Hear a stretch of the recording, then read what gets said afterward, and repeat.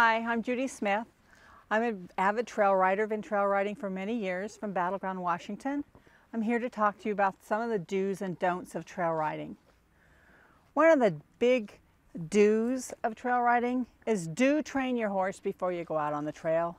Don't wait until you're with a group to start training on a trail horse. It inconveniences everyone else if they have to wait for you. So it's just best to get started on easy trails before you head out on the harder things. There's a lot of trail riding information in trail riding books.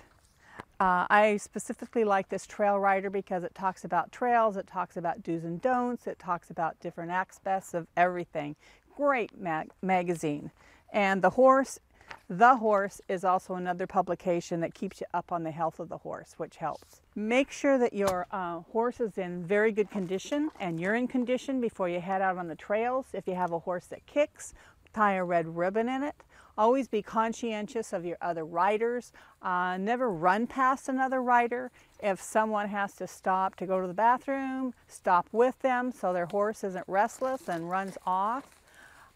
Just always keep safety in mind and try to take other people into consideration when you're riding. When you're crossing bridges or in narrow tight places, keep your horse going, not at a fast clip, but just keep your horse going at a nice steady pace, because if you stop, the horse tends to look and then their hind end tends to go the other way, and sometimes it'll drop off, whether it's a bridge or the trail or whatever.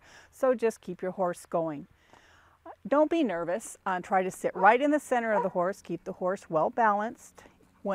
Even though you're nervous, try not to convey it to the horse, because if you just stay calm, ride through the area, you'll get past it no problems at all. If you tense up and you act like you're afraid, you're going to transfer that over to your horse. And if you really are deathly afraid of a place, if it doesn't look safe to you, if you can't see the ground, your horse hesitates, by all means go ahead and get off, test the ground, lead your horse over.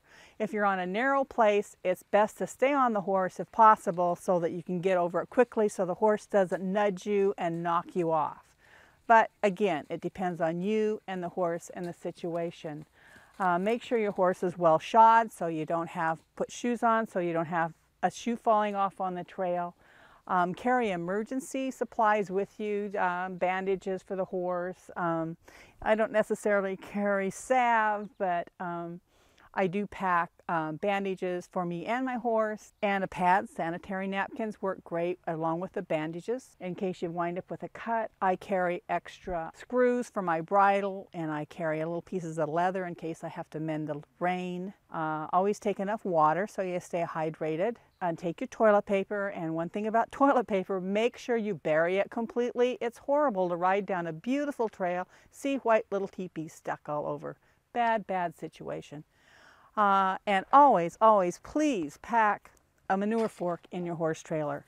Leave no trace. Ethics are something that we're trying to instill in everybody, and that means that all you leave is hoof prints. If you clean your horse trailer out, make sure you disperse it out into the brush or put it in a manure bin. Try to pack a collapsible wheelbarrow with you if possible, but please make sure you have a manure fork. I'm sure there are many, many more do's and don'ts, but just keep good common sense and you won't have any problems at all. Happy trails.